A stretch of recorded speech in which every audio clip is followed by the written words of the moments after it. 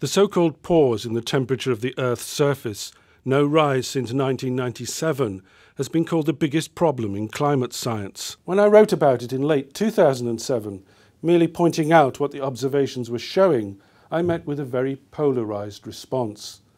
Some were intrigued, but others didn't have to look at the data to be sure it was, as one knee-jerk reaction put it, wrong, completely wrong. But while the pause started to be mentioned in peer-reviewed literature, the media and prominent climate scientists either ignored it or contemptuously dismissed it.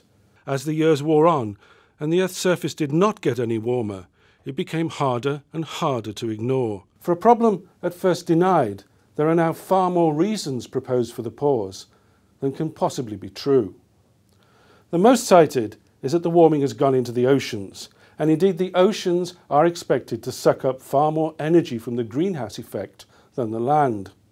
But while the oceans have warmed in the past few decades, how much is due to mankind is debatable, and the ocean heat content is not behaving as some expected. The best data we have is from the Argo project. It goes back 10 years and shows no warming in the uppermost layers. If the heat is there, it must be deeper, far harder to detect, and possibly locked away for thousands of years. But there are other explanations, most of them only accounting for a fraction of the cooling needed to produce the pause. Several of them involve the Pacific.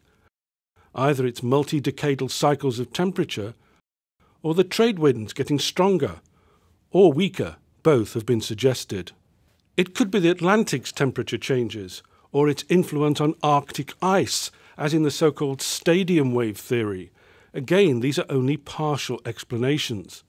Some say particles from volcanoes have blocked out the sun, yet others blame it on ozone, or on natural variations in water vapour in the stratosphere. Water vapour in the stratosphere is a possibility, but if it can account for only a third of the pause, it will also have to be responsible for a quarter of the warming seen between 1980 and 1998. And some even say it's a coincidence, a chance lining up of errors, but only the ones they like. Could it also be due to data sampling, due to the lack of weather stations in the Arctic? What the pause has done is show us that natural climate variability is more important than we thought, and played a role in enhancing global warming before dampening it. And when will the pause end? Nobody knows.